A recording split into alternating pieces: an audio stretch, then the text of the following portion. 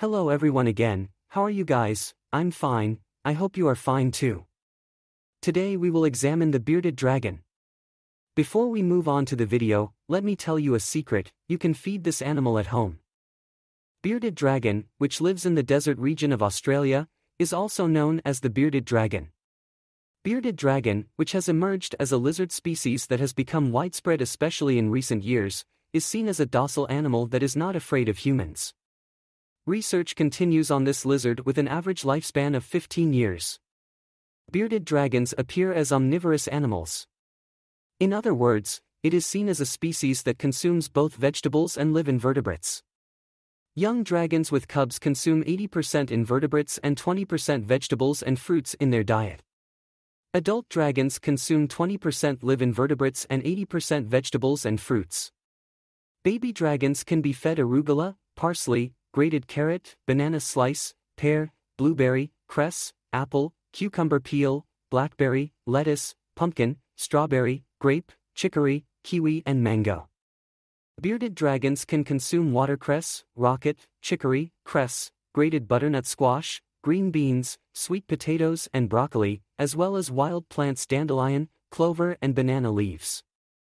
Excessive consumption of cabbage, which is thought to affect hormone production, should also be avoided. Citrus fruits such as tangerines, oranges, lemons, and foods such as garlic and onions should not be given due to their acid content. In addition, it is not correct to give it in pale vegetables such as lettuce, iceberg, celery. A small amount of beetroot is also a good snack for bearded dragons. Fruits are a must on the diet list for bearded dragons. However, it is necessary to include fruits in a small part of the diet list. In this regard, bearded dragons can be given fruits such as bananas, apples, raspberries, plums, peaches, pears, watermelons, pineapples, cherries and grapes. When adding fruit to the nutrition list, it should not be forgotten that the fruits start to rot more quickly. Fruits should be checked frequently and fruits with signs of decay should not be given. Protein balance is very important for bearded dragons. However, it is not correct if there are no offal, white and red meat, fish in the nutrition list. However, glowing insects such as fireflies can have a deadly effect on them. In order to meet the meat needs of our little friend, you can create a list of insects and worms that you can produce in the form of cultures, crickets, mealworms and cockroaches, that you can easily and healthily produce at home.